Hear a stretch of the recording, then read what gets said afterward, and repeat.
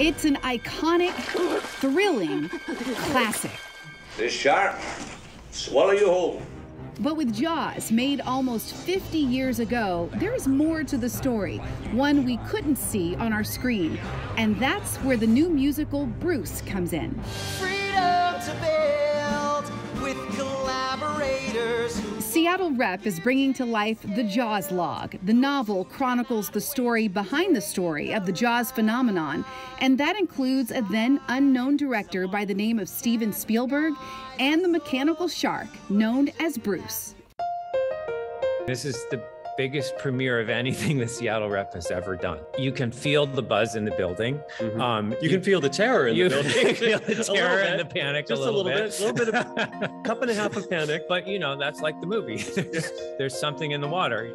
Robert Taylor and Richard Oberacker, the duo behind Broadway's Bandstand, teamed up to bring the story to the stage. And when he first told me about this idea, I thought, that is one of the craziest, most wonderful ideas I've ever heard of.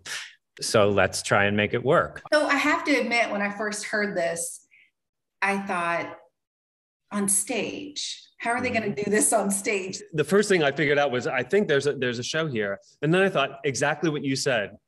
How do you do this?